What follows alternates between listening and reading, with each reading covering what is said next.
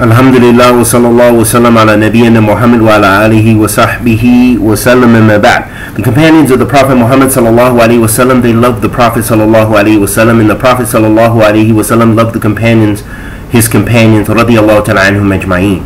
So this shows us that this is from faith and that we must love the companions of the Prophet sallallahu alaihi wasallam radiyallahu ta'ala anhu ajma'een. It was narrated by Anas radiyallahu ta'ala anhu, as collected in Bukhari rahimahullah ta'ala, al-Imam Bukhari wa al-Muhaddithin wa Ahl al-Hadith radiyallahu ta'ala anhum ajma'een. The Prophet sallallahu alaihi wasallam had informed the people about the death of Zayd, Ja'far and Ibn Ruwaha before the news of their death reached him. He said with his eyes flowing with tears, this is the Prophet sallallahu alaihi wasallam, his eyes flowing with tears, Zayd took the flag and was martyred. Then Ja'far took the flag and was martyred. And then Ibn Ruwaha took the flag and was martyred. Finally, the flag was taken by one of Allah subhanahu wa ta'ala's swords, Khalid bin Walid, and Allah gave them, the Muslims, victory. This is how the Prophet sallallahu alaihi wasallam spoke about his companions. He loved them, sallallahu alaihi wasallam, radiyallahu ta'ala anhum ajma'een. So it's sufficient for us to know, even without going with all the plethora of evidence from the Quran and the Sunnah of the Messenger of Allah sallallahu alaihi wasallam that has been authenticated.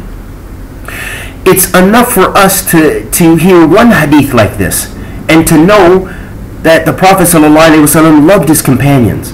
And if he loves someone, then this is from faith. And that also, that for someone to contradict that, to shows that they in fact have either weak faith or no faith at all. The Prophet ﷺ had informed the people about the death of Zayd and Ja'far and Ibn Ruwaha before the news of their death had reached him, reached them, radiyallahu ta'ala anhum ajma'een.